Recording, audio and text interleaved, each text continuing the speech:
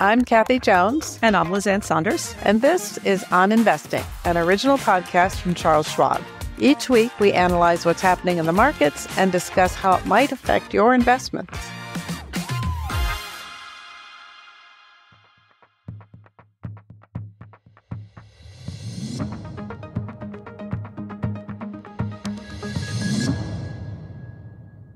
Well, Lizanne, it's June, and we are here giving listeners a little more context about what we're anticipating for the second half of the year.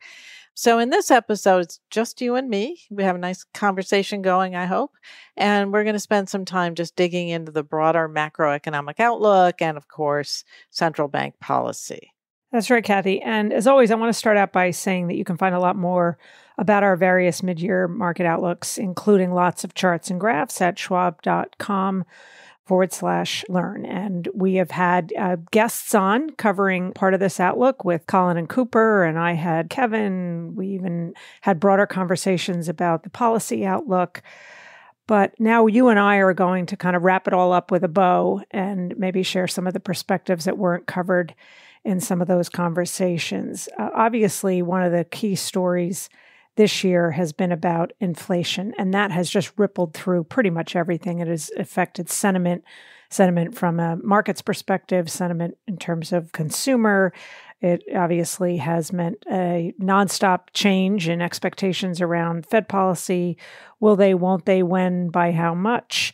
And then, of course, we're also in a bull market in equities, although we're in a bull market at the index level. Not every individual stock would necessarily agree with that statement, so we'll have to unpack that a little bit. But we are going to focus particularly on two broad topics: the U.S. economy writ large and what's going on with the Fed and interest rates and how that affects our outlook for the asset classes that we live, eat, and breathe on a day-to-day basis. So, Kathy, maybe start with what you think is top of mind in terms of the inflation outlook and the Fed outlook.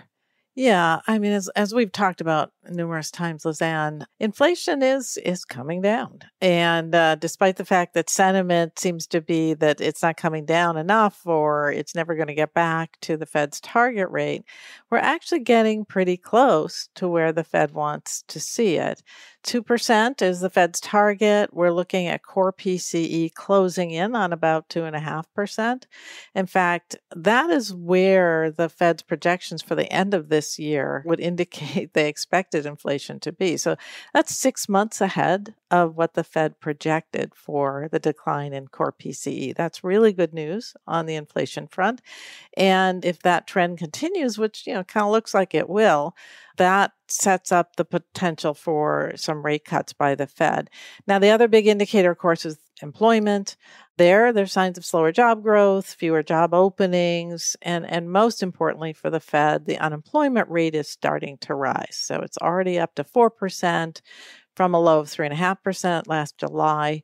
I think the last shoe to drop for the Fed would be a slowdown in wage growth. It's running about 4% year over year, still a little high relative to pre-pandemic average. That would be closer to about 3%, particularly if we have good productivity continuing. 3% would not be something that would be out of the question for keeping that sort of demand side inflation in check. So overall, we're looking for 2 rate cuts from the Fed, and starting in September, like September and December, as long as those indicators continue to move in the right direction. I want to just go back to you right now, though, and talk about the economy kind of in general. Looks like we've got a slowdown going, but it certainly, as you've pointed out, has not been a smooth ride in terms of the economic indicators. Not only not a smooth ride, but so many crosscurrents and bifurcations, which we highlighted in the equity and economy part of our outlook. And it's happened within economic data. It's happened within the stock market, but that's not really a new phenomenon. Going all the way back to the early part of the pandemic, especially when the stimulus kicked in, you really saw that division open up between goods and services in terms of where the initial burst of growth came from on the goods side. The initial burst of inflation happened on the goods side. We've since seen that roll over. We've had individual recessions in manufacturing and housing related and a lot of consumer oriented products. We actually, on some breakdowns, are now in deflation territory in terms of the good side of inflation statistics. We've just had the later offsetting strength on the services side. That has helped the labor market because services is a larger employer.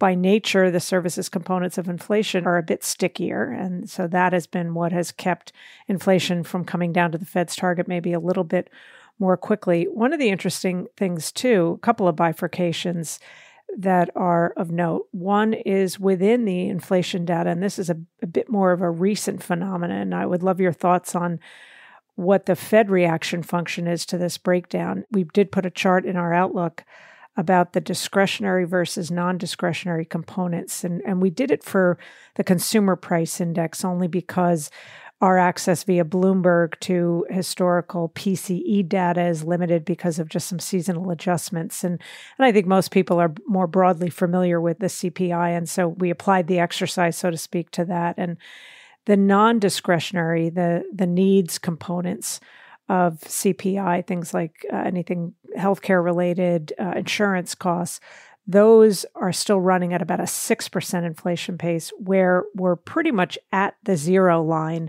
And it wouldn't surprise me if we went into deflation territory for the discretionary components, the wants components. So what are your thoughts? Because obviously the primary tool that the Fed has with interest rate policy can affect quite substantially the demand side of the economy.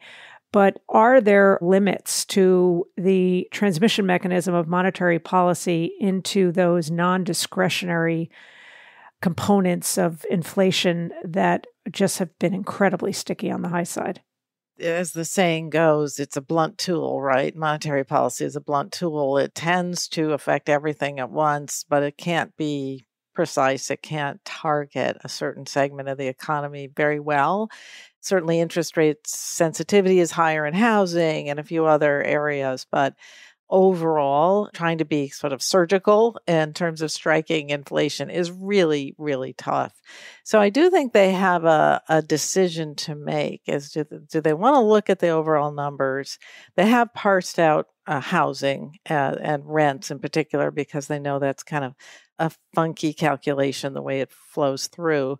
And they have that super core, PCE that they watch.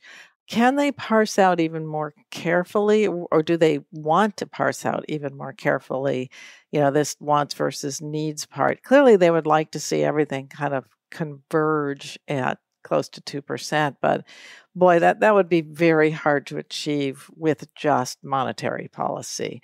And it is troublesome that we have areas like insurance that, really, really tough for anybody to kind of get their arms around how to slow that down. The factors working on that are just almost global between, climate change and legislation, et cetera. That's a really tough one to tackle. So I don't think that they're inclined to wait for everything to get to 2%. I think by the time we get there, half of it's going to be in deflation, right? So probably my guess is the reaction function is to hope that everything continues to trend lower from here in terms of rate of change.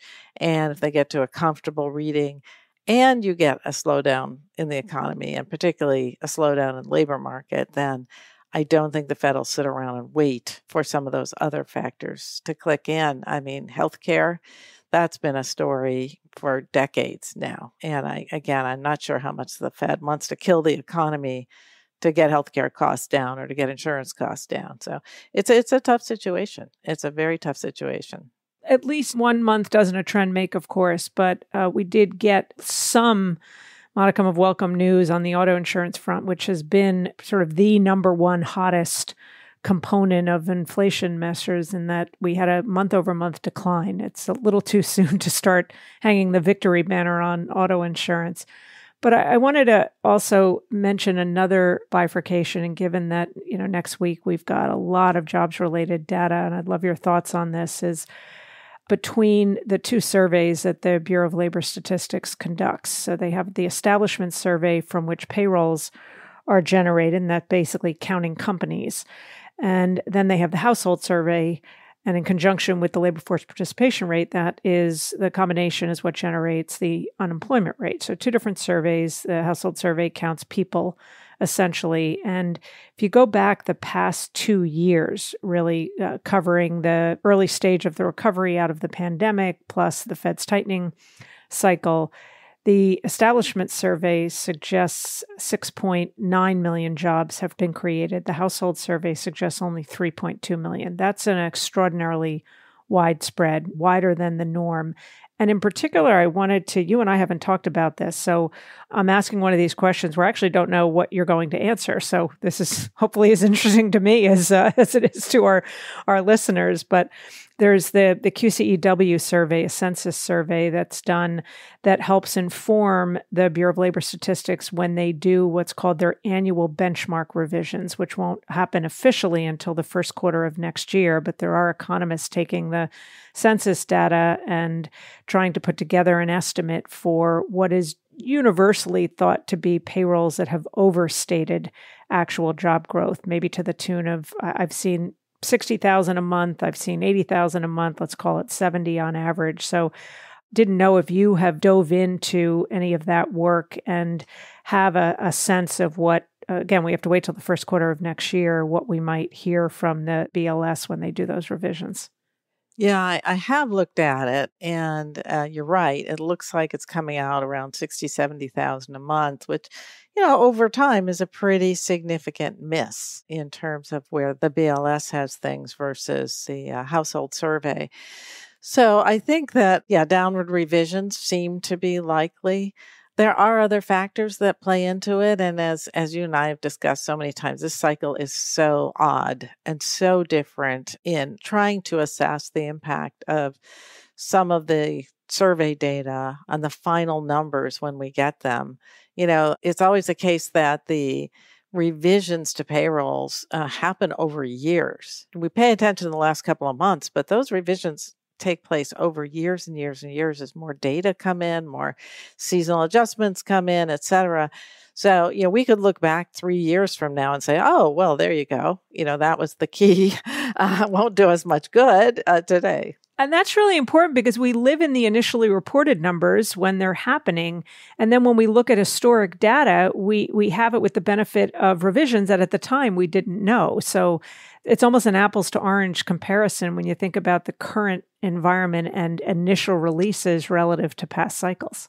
Oh, yeah, absolutely. I used to keep track of the initial reports back in the days when I kept everything in notebooks, which I don't do anymore. But just for that reason, because the revisions you could look back at the data and look back then at the price action and say, well, why did the market do that? It matched up at the time with what we thought we knew. But I do think the Fed will take it into consideration. But broadly speaking, they're just as constrained as we are by the information in front of them. So I think they'll just continue to react to the data that we have. I think the one thing that concerns me is this data dependence policy.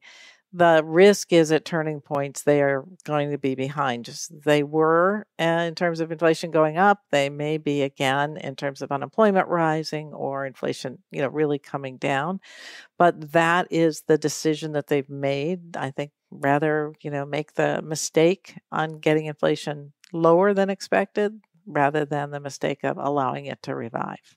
The other thing you talked about surveys, another big problem that is more of a recent phenomenon is just a pretty significant drop in response rates. It's happened within the establishment survey, within the household survey, within the JOLT survey for job openings. It's even happened in the widely watched ISM PMIs, both on manufacturing and services side. And there's all sorts of explanations thrown out there as to why that has occurred. But that is what's happened. And in something like the JOLT report, which everybody pays a lot of attention to simply because it's a statistic that the Fed cites all the time. So a data-dependent Fed saying they focus on this and the rest of us ought to focus on it too, even though I quibble sometimes with that survey in part because the response rate has been cut, I think, more than in half from about 70% down to 30%. So that's another aspect to this unique environment that means we're, again, comparing, today's orange to history's apples.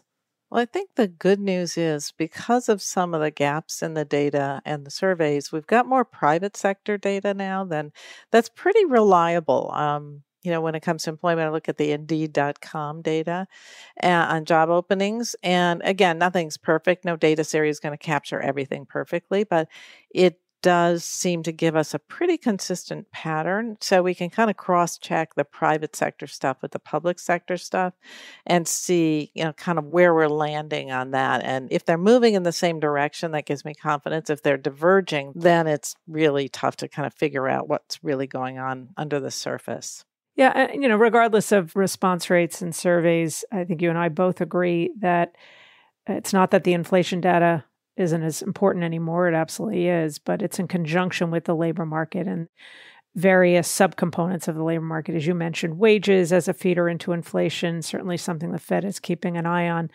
There are a number of kind of rules out there with regard to inflection points in the labor market and moves up a certain amount in the unemployment rate and what that has meant in the past in terms of recession signals. We had Claudia Sahm on this podcast, and there is the so-called Sahm rule using a moving average of unemployment. There's another one that I keep track of, and for what it's worth, it did just have sort of the cross occur, which is when the unemployment rate, just the stated U3 unemployment rate, moves above its 36-month moving average, so a 3-year moving average.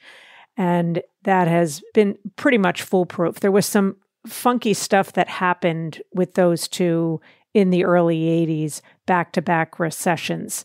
That meant that timing wasn't quite as precise, but that's been a pretty clear indicator. And then we've had this move up in unemployment claims, with which bears watching. We've had sort of false moves up in the past that ultimately rolled back over. But I think the green light for the Fed probably comes from a combination of disinflation continuing, but also whether it's at the wage front or something within the labor market that they can say, all right, it's time for us to ease policy. Yeah, I mean, at the end of the day, the two things that matter are inflation and the unemployment rate, right? That's really the mandate for the Fed, along with financial stability. But, as those two go, so goes Fed policy eventually. This has been a little bit of a weird cycle because they've been lagging, but overall, I've got to think that those are the two things we really have to keep an eye on. Yeah, and I wanted to just transition a little bit to the market. I know we really dove into the equity market and the bond market to a large degree with the prior episodes, having Cooper and Colin and Kevin, but I wanted to get your most up-to-date thoughts in terms of your world, and in particular, the part of your world that crosses over into my world, especially in the last year or so, which is moves in not just Fed expectations, but Treasury yields. And I've been getting an increasing number of questions with indexes in my world, like the S&P 500, sporadically back to all-time highs, and questions around how can the market just have sort of ripped higher in light of uncertainty with regard to inflation and the Fed not having started cutting interest rates yet. And I remind people that the indexes have done very well, and we have hit many all-time highs for the NASDAQ, for the S&P. There's very low volatility at the index level. We've gone historically long stretches of time without, a 2% move down on a single day. You can check all those boxes as historically outside the norm. But you've got, say, in the case of the NASDAQ, the average member within the NASDAQ has had a maximum drawdown this year of 38%. So there's churn and rotation and weakness going on under the surface. You just wouldn't pick that up if you're only focusing on the index level, because the small handful of names that are large cap names, so the multiplier is such that they've had strong performance. They're not necessarily the best performing stocks, but you multiply it by their cap, and it hugely flatters these cap weighted indexes. But there's a lot more churn and weakness under the surface, and a lot of where that weakness has resided. And this is one of the things we showed in the Outlook, things like comparing stocks of companies with strong balance sheets versus weak balance sheets. You can look at, within smaller cap indexes, the performance of the zombie companies, the companies that don't have sufficient cash flow to pay interest on their debt, versus the non-zombie companies, all tied into the rate backdrop. And so there have been significant hits in the stock market tied to Fed policy, tied to yields. You just have this relative or perceived immunity on the part of many of the mega cap rich cash flow kind of companies to that rate cycle. But I want to turn it back to you because I continue to think that especially moves in treasury yields can be a defining backdrop to what equities do broadly or specifically. What are your latest thoughts on the yield backdrop? I think the good news for the equity market is we are expecting yields to continue to drift down. We do expect, again, a cycle of Fed rate cuts to start in the fall. And if we go out across the yield curve, which is still inverted in the treasury market, we do expect some decline, but more of a bull steepener where short-term rates come down more than long-term rates and the yield curve normalizes so it's no longer inverted.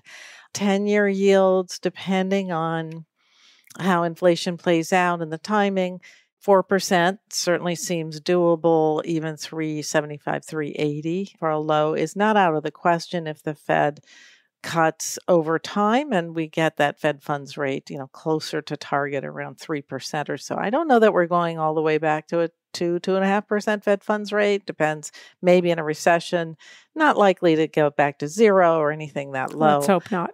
Yeah, let's hope not. We don't want another catastrophe to cause that to happen. But something in the 3% area for Fed funds and a 3.80 to 4% and 10-year Treasury, not out of the question at all on a sort of a cyclical basis. But I think that one of the points we tried to make in our outlook is look beyond the Treasury market. We have been encouraging people to take on more duration because we do see yields coming down. We suggest people who like these fat, 5% yields, lock them in for a certain amount of time in the future.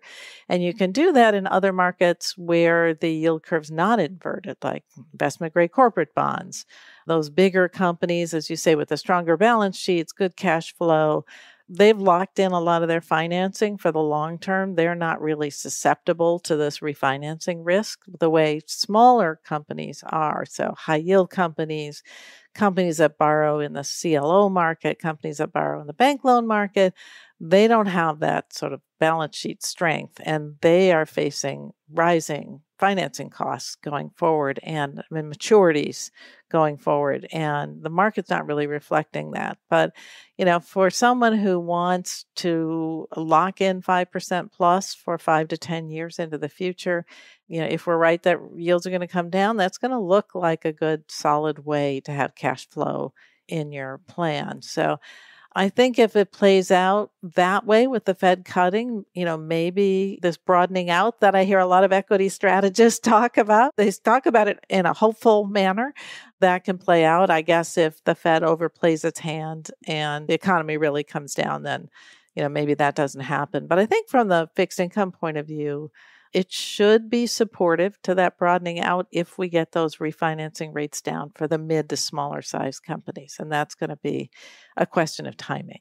Yeah. And let me use that as a jumping off point and share more specificity within the equity market of our thoughts, not just for the second half of this year, but even beyond that. I do think you need to see a sustainable move down in yields in conjunction with the Fed shifting from pause mode to easing mode, absent an aggressive easing cycle because they're combating a recession or some sort of financial crisis. I think everything suffers then, but you do have the possibility of seeing more broadening out. On that note, though, we're starting to see some subtle signs of less concentration in terms of what stocks are driving the market. It's right to focus on groups like the Magnificent Seven, or it's really now should be the Magnificent Six. Tesla is kind of at the bottom of the barrel among that grouping of stocks, and doesn't quite fit in the neatly tied package of tech and tech-related and AI. But I think there's often a lot of conflating that's done when groups like that are discussed, and an assumption that they're the 6 or 7 or 5 best performers. They're the biggest contributors to S&P returns or NASDAQ returns because of the multiplier of their cap size. But a lot of people don't realize that within the S&P, and at least as we're taping this, only one of the Magnificent Seven is on the top 10 list of best performing stocks year to date. And maybe no surprise, it is NVIDIA. But NVIDIA is not the best performing stock. Supermicrocomputer is the best performing stock. And what's interesting about the top 10 list, again, this is just price performance, and we're not taking the size of the company into consideration as a contributor to overall performance. But 3 of the top 10 stocks in the S&P this year are utilities. And one stock on the top 10, which I'm old, so I'm often old school, is actually GE, which is like, go old school. And I don't think people realize that. And then if you were to look at the top 10 best performers within the NASDAQ, none of the Magnificent Seven are on that list, and none of them are anything close to household names. In fact, I'm not really familiar, other than peripherally, the names with any of them. So let me stay on NVIDIA for a second. Earlier in the year, the correlation between NVIDIA and its stock price performance and S&P's performance, index performance, hit, I think, a high of 0.92 or 0.93. You know correlation numbers, but as a reminder to our listeners, 1.0 is a perfect correlation. That means what NVIDIA is doing, S&P is doing.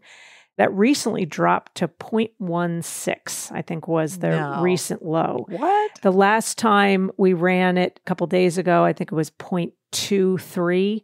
So up a little bit from there, but it's no longer a huge driver of the S&P. And that really shifted in the immediate aftermath of their earnings report, which they announced in conjunction with earnings, the 10-for-1 stock split for whatever it's worth. In the 4 trading days after their earnings release, the stock was up more than 20%, and the S&P was actually down a little bit. And then that type of less correlated performance has continued. So it just tells you that there's a lot of action going on outside of that small handful of names. And with that comes opportunity. But what we're saying in particular is we continue to think performance is going to be more consistently defined at the factor level than at the sector level, meaning factor is just another word for characteristic. So if you look at groupings of stocks, say, that have strong balance sheets versus weak balance sheets, I mentioned that's a chart that we have in our mid-year outlook, or zombie companies versus non-zombie companies, high interest coverage versus low interest coverage, that sort of quality wrapper of things like strong free cash flow and profitability and strong balance sheet and interest coverage.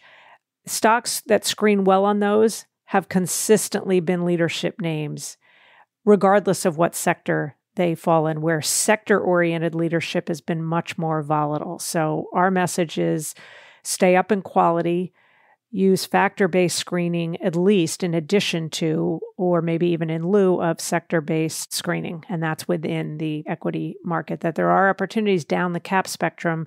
But as you go down the cap spectrum, particularly, you've got to stay up in quality. Yeah, that perfectly aligns with what we're saying in fixed income as well, because all those metrics that you named, or almost all of them, are how we look at corporate credit, right? So, you want the strong balance sheet, you want the cash flow, you want interest coverage, et cetera. So that's why we're much more in favor of staying up in credit quality and not dabbling too much in the lower credit quality, because eventually when the economy does turn south or we hit some of these bumps in the road, that's where you feel it. Now, I do want to pivot because this is an election year. And we all try, all try to avoid. I feel like I'm breaking up. Now, what I'm going to focus on is not the election, because I don't want to talk about that either. But I do want to focus just at least briefly on the deficit and the debt, because that, I think, more than anything, is what worries a lot of investors. And so far, I always say it doesn't matter until it matters to the bond market. And so far, the bond market is fine. And I think the bond market will continue to be okay. But, elections have consequences. And, how do you see this playing out? Are you concerned about the equity market and the growing concern about debt and deficits? So, yeah, and you and I have talked about this a lot. We've written about it. We just wrote a fairly comprehensive report that you contributed to, I contributed to, Mike Townsend contributed to, on the debt and deficits, and it's a deep dive, which we won't go into details, but it is posted on Schwab.com. the Learn tab. So take a look at that. I think I don't know if I remember the full title, but it's like Myths and Realities, Debt and Deficit, something. When I look for my own stuff, I often just go on Google and like type in Saunders and some portion of the title that I remember, and it comes right up. So that's my cheat sheet way of getting to our reports. I think the most important implication of this high and rising burden of debt and deficits. And of course, we have the recent news, which I believe, post-dated our outlooks as well as that debt report that we wrote, was a little bit of a whiff on the part of the Congressional Budget Office. Oops, instead of about a $1.6 trillion deficit for fiscal year 2024, it's going to be around $2 trillion. So a $400 billion shortfall in terms of their initial estimate. So that obviously doesn't help the situation, but you're right to point out that for now anyway, we're not seeing a riot in the bond market. And I think you're accurate in saying it's not a problem until the bond market tells us it's a problem. And so far, so good. We would probably see as a lead into that a much weaker US dollar. That has not been the case. You've written about and spoken a lot about ample ongoing demand for treasuries. But on all the studies we've done long-term about the implications of a high and rising burden of debt, there isn't a correlation of any kind really to yields, to inflation. I think those are two big misperceptions. But where there is a correlation is to the rate of economic growth. And a high and rising burden of debt and deficits tends to have a suppressing effect on overall economic growth, especially when you see an accelerating share of what's coming in going to interest payments and not maybe other productive sources. So that's with us. That's not a prospective down the road thing. That's part and parcel of this problem right now. And I don't think it's different this time. Yeah, I 100% agree. And I thought you did a great job on your section there of that report.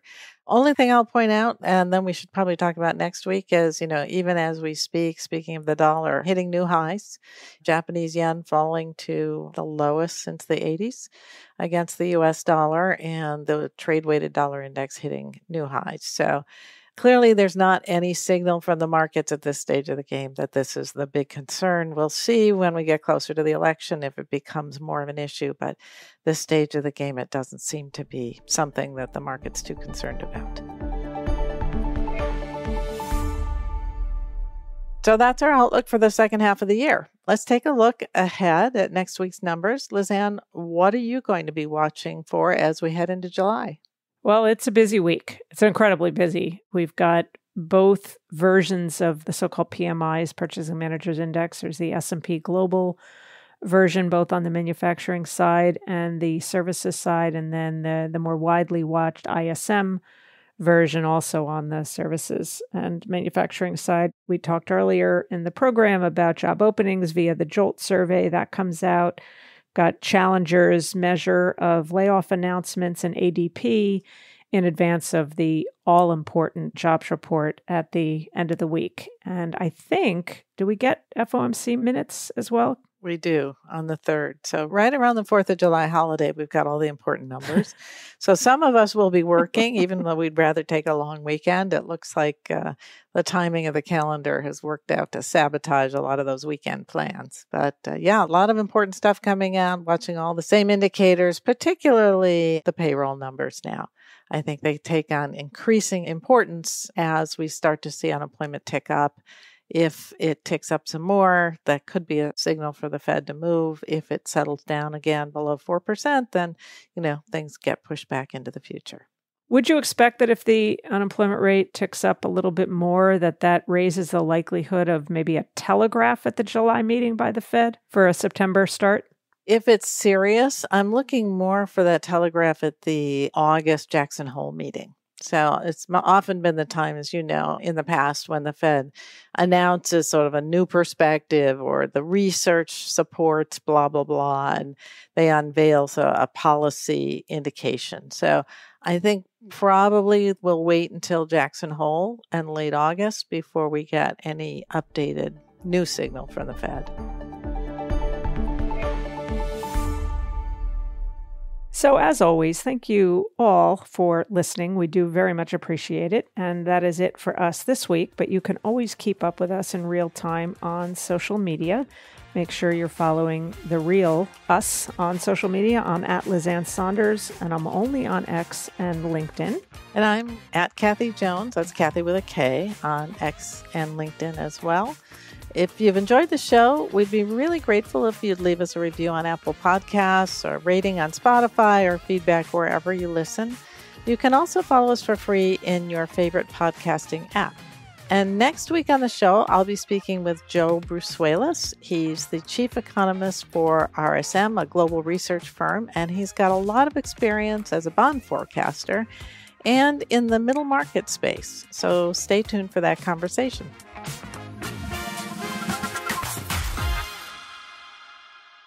For important disclosures, see the show notes or schwab.com/oninvesting.